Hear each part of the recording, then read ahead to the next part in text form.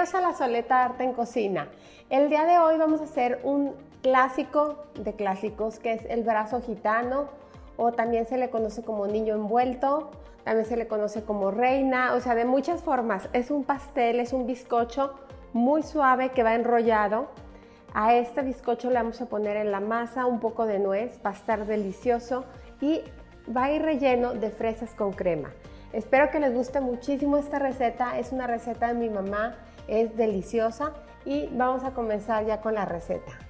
Vamos a comenzar separando los huevos y es muy importante también que los tengan a temperatura ambiente. A mí como mejor se me hace separarlos es con ayuda de mis manos, siempre obviamente mis manos súper limpias, y lo que hago es dejar caer el huevo en mis manos, lo que es la yema, y ya que la tengo en mis manos la rescato y la llevo junto con las yemas. Y ahora sí, ya que los tengo separados, voy a comenzar agregando aquí en las 5 yemas la mitad del azúcar total de la receta. Recuerden que todos los ingredientes aparecen conforme los voy agregando y en la descripción del video. Y voy a batir estos dos hasta que se vea una mezcla de color amarillo pálido y esté súper esponjada.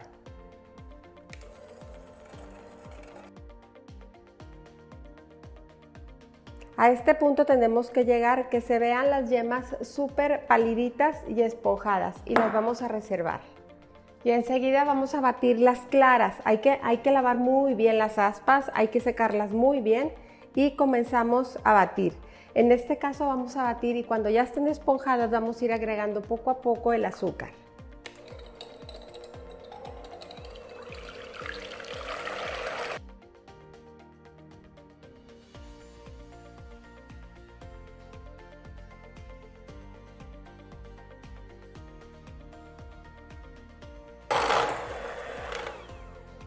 Sabemos que está el merengue listo cuando se forman estos picos. En este punto ya vamos a detener la batidora y ya vamos a incorporar las claras en las yemas.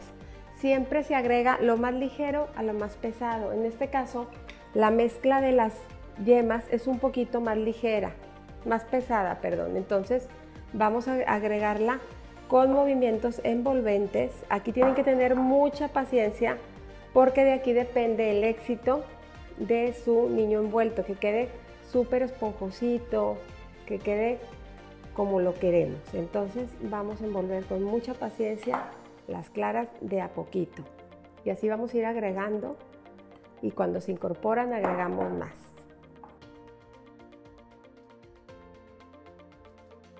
Una vez que lo tenemos listo e incorporado, vamos a cernir aquí la harina junto con el royal.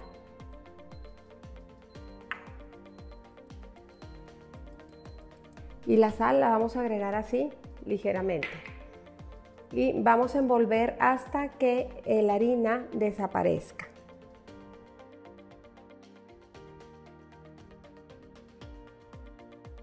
Y una vez que ya está incorporado, voy a verter aquí un poquito de la mezcla y voy a agregar aquí mi leche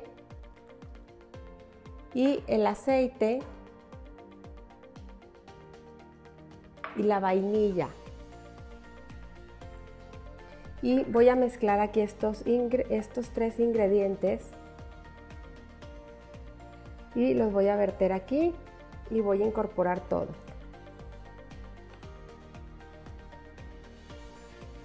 Y una vez que lo tenemos incorporado, vamos a agregar aquí un cuarto de taza de nuez y vamos a integrar. La nuez tiene que ser súper fina, súper chiquita, para que no nos pese en nuestra mezcla, ¿sí? Para que no se sienta y nos ayude a conservar mucho el aire que hemos mantenido durante toda la preparación. Y así les tiene que quedar su mezcla súper homogénea. Y entonces sí, ya la vamos a verter a una charola que tenemos previamente preparada con papel de horno. Aquí viene una parte muy importante porque tienen que manipularlo lo menos posible. Se trata de extender a los extremos, pero tratando de manipularlo lo menos posible. Y ahora sí, ya que lo tenemos listo, lo vamos a llevar al horno a 180 grados centígrados entre 10 y 15 minutos. No podemos permitir que se dore mucho porque si no a la hora de doblarlo se nos va a quebrar. Entonces vámonos ya para el horno. Ya no tarda en salir nuestro pastel, entonces voy a ir preparando un trapo con azúcar glass porque aquí voy a voltear mi pastel y necesito que no se me vaya a pegar. El azúcar glass me va a ayudar a que no se nos pegue. Y ahora sí, ya cuando sale del horno, introducimos siempre un palillo para asegurarnos de que ya está súper bien cocinado. Y una vez que ya está listo, lo vamos a girar sobre nuestro trapo con azúcar glass. Y vamos a ir quitando el papel con mucho cuidado.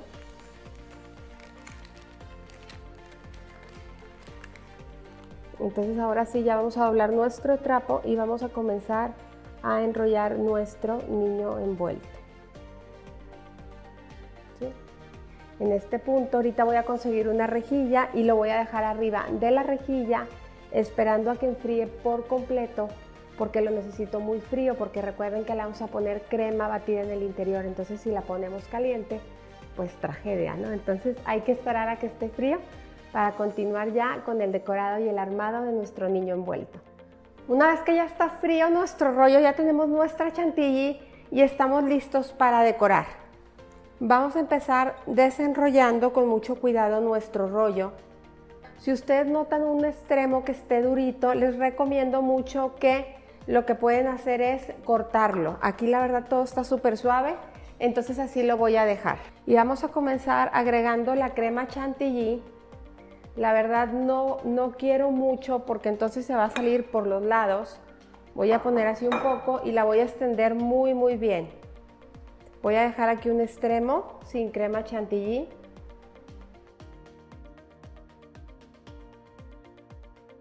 Y una vez que tenemos la capa ya pareja, vamos a poner fresas. Las corté en rebanadas para que no hagan mucho bulto. Y las vamos a poner así por todo nuestro rollo. Vamos a dejarlo así un poquito corto porque ahorita en cuando empecemos a enrollar van a ver cómo va a empezar a caminar nuestras fresas. Entonces vamos a ir enrollando. ¿Se fijan cómo van caminando? Y llegan justo aquí.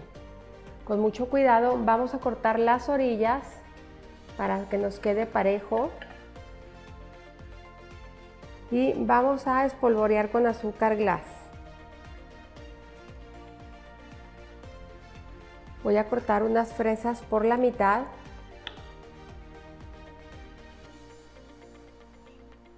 y enseguida voy a hacer unas decoraciones con mi duya y luego del otro.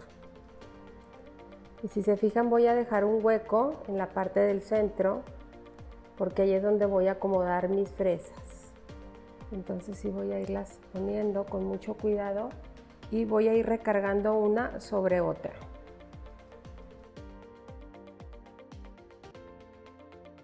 Y así quedó ya listo nuestro niño envuelto, nuestro brazo gitano, como lo quieran llamar. Es un pastel delicioso, el toque que le da la nuez, ¿qué les puedo decir? Delicioso, porque de repente te topas con esos tropezones de nuez crujientita, unos trozos pequeñitos. Recuerden que es muy importante que sean pequeños. Entonces así es como queda ya listo. Disfrútenlo mucho. Si no lo quieren rellenar de fresas con crema, lo pueden rellenar únicamente de mermelada, de una buena mermelada de chabacano, de mermelada de cereza. Espolvorean con azúcar glass y listo. Espero que les guste muchísimo. La verdad es uno de mis favoritos. Me encanta la vista, me encanta el sabor. Espero que lo disfruten tanto como yo. Recuerden suscribirse al canal si es que aún no lo han hecho. Y como siempre, me despido invitándolos a cocinar, a disfrutar, pero sobre todo que pongan el corazón en lo que hagan. Muchas gracias.